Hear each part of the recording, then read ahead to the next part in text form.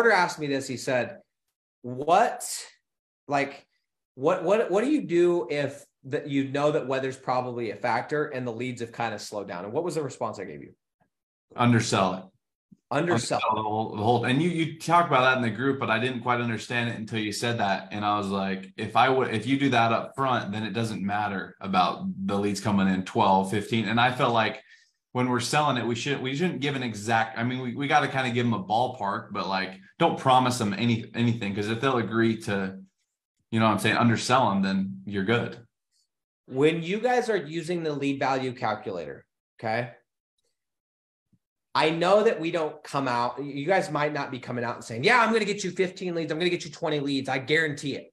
But if you're using the lead value calculator and the numbers you're putting into the lead value calculator are some crazy numbers, like 40 leads, right? And high, ticket, the price for the ticket's high and high close percentage. And you can make the numbers look however you want to make the numbers look. And you can probably close any deal doing that. You could.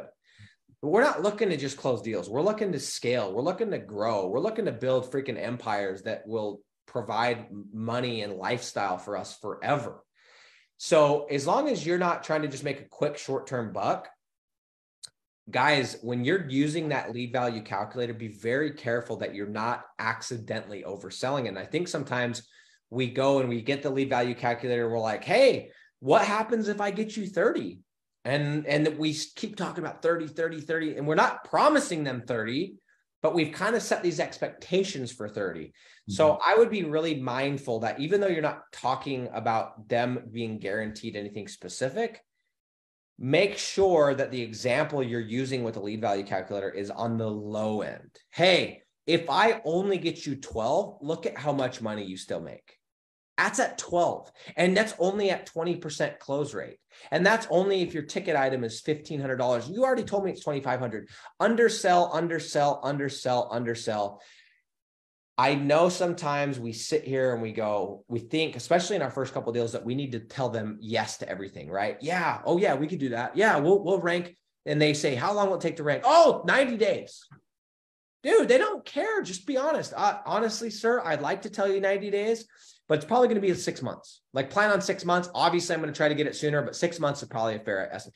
They're not going to say no just because you said that. And in fact, I would argue that the more you undersell, the easier it is to close because you sound like you're being real. You know what I'm saying? It's those people that you go to buy something and everything's, yeah. Oh yeah, we do that. Yeah. Oh yeah. It's like, dog. You would have said yes to anything to get this deal. And those are the people that we don't trust. So that's really, really important that we undersell. Underselling will not lose you a deal. Okay. It won't. But what it will do is it will make your life a hell of a lot easier. It will help you with retention, and it will allow you to keep these business owners happy with minimal effort. Okay. And by the way, some of you guys are going, oh shit, I think I oversold that one. If you oversold the deal, you need to make sure you deliver or you're going to lose them. Okay. But always when you're thinking about it, if they ask you a question, undersell it. Always say less than you know you can provide. Always, always, always. And people will be happy.